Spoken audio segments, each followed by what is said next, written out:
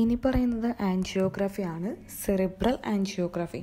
Angiography എന്ന് പറഞ്ഞു കഴിയുമ്പോൾ വിഷ്വലൈസേഷൻ ഓഫ് ആർട്ടറീസ് ആണ്. അതായത് എന്തെങ്കിലും മാൽഫോർമേഷൻസോ ലീഷൻസോ ഒക്കെ ഉണ്ടോ എന്ന് അറിയാൻ വേണ്ടിയിട്ടാണ് ആൻജിയോഗ്രാഫി എന്ന പ്രൊസീജിയർ ചെയ്യുന്നത്.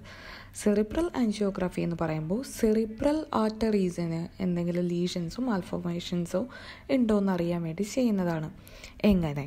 ഫെമറൽ ആർട്ടറിയാണ് യൂഷ്വലി ചൂസ് ചെയ്യാറുള്ളത്. ഫെമറൽ ആർട്ടറിയിൽ കൂടെ ഒരു ഡൈ ഇൻജെക്റ്റ് ചെയ്യും. എവിടേക്ക്? കരോട്ടിഡ് ആർട്ടറിയിലേക്ക്.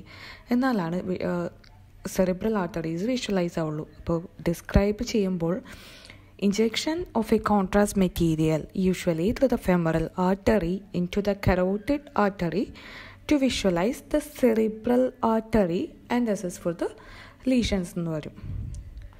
പ്രീ പ്രൊസീജിയർ എന്താണെന്ന് വെച്ചാൽ അലർജി ഓൾറെഡി നമ്മൾ ഡൈ ഇൻജെക്റ്റ് ചെയ്യുന്ന ഒരു പ്രൊസീജിയറാണ് അല്ലേ. കൺസെൻറ്റ് എടുക്കണം. അലർജീസ് എന്തെങ്കിലും ഉണ്ടോ എന്ന് നോക്കണം. എന്ത്? ഷെൽഫിഷ്, അയോഡിൻ അലർജി ഉണ്ടോ എന്ന് നോക്കുക.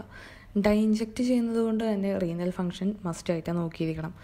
ആൻറ്റി കൊയാഗുലൻറ്റ് തെറാപ്പി ഉള്ള മെഡിക്കേഷൻ ഹിസ്റ്ററി എന്തെങ്കിലും ഉണ്ടോ എന്ന് നോക്കണം. അങ്ങനെയാണെന്നുണ്ടെങ്കിൽ പറയുകയാണെങ്കിൽ മെഡിക്കേഷൻ വിത്ത് ഹോൾഡ് ആയിരിക്കണം.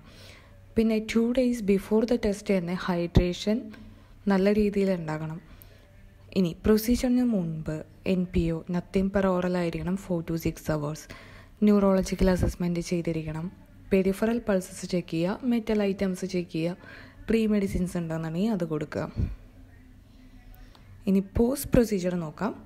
Same neurological status, vital signs, neuro vascular status ഒക്കെ നോക്കുക. ഇനി ഇഞ്ചക്ഷൻ സൈറ്റാണ് അല്ലേ. അപ്പോൾ സ്വെല്ലിങ് എന്തെങ്കിലുമൊക്കെ ഉണ്ടോ എന്ന് നോക്കുക. പിന്നെ monitor four swelling in the neck or difficulty or സോളോയിങ് അങ്ങനെ എന്തെങ്കിലും ഉണ്ടായിക്കഴിഞ്ഞാൽ ഹെൽത്ത് കെയർ പ്രൊവൈഡറിനെ ഇൻഫോം ചെയ്യണം. 12 hours കംപ്ലീറ്റ് ബെഡ് റെസ്റ്റ് ആണ്.